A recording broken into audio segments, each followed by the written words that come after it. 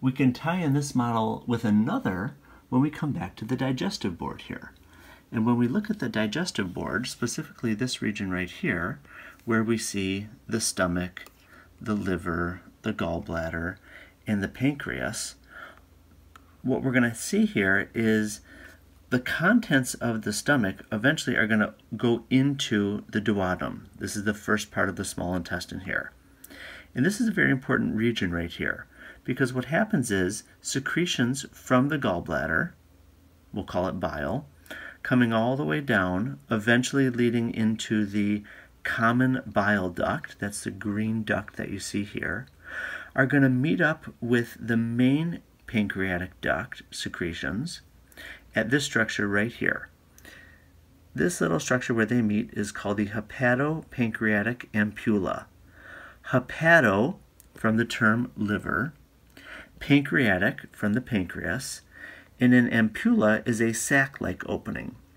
So again, common bile duct comes down here, main pancreatic duct comes across here, the hepatopancreatic ampulla is right here, and those secretions, bile and pancreatic juices, are going to come out of the major duodenal papilla.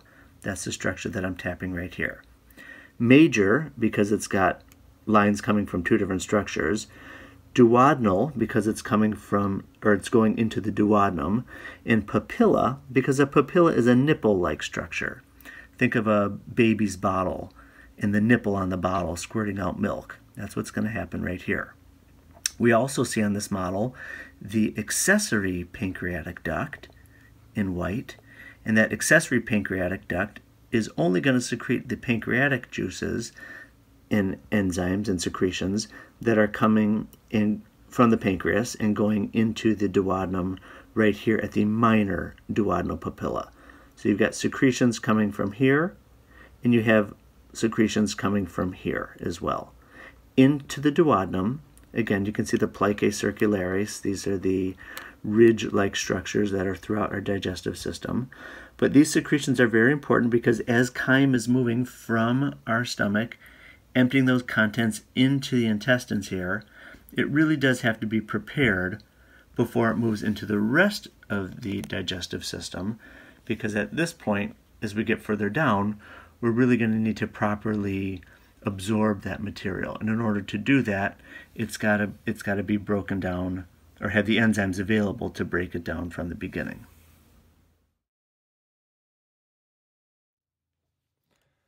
If I bring this model a little bit closer, again, just to show you a little bit more detail, right hepatic duct, left hepatic duct, common hepatic duct. This is the gallbladder, the cystic duct, and the cystic duct and the common hepatic duct lead into the common bile duct. They're both carrying bile. That's the same common bile duct that you see coming down here, which meets up with the main pancreatic duct, the one that loops down like this. And these two together squirt out bile and other digestive enzymes from the pancreas from the major duodenal papilla. And again, the accessory pancreatic duct would be squirting into the duodenum at the minor duodenal papilla.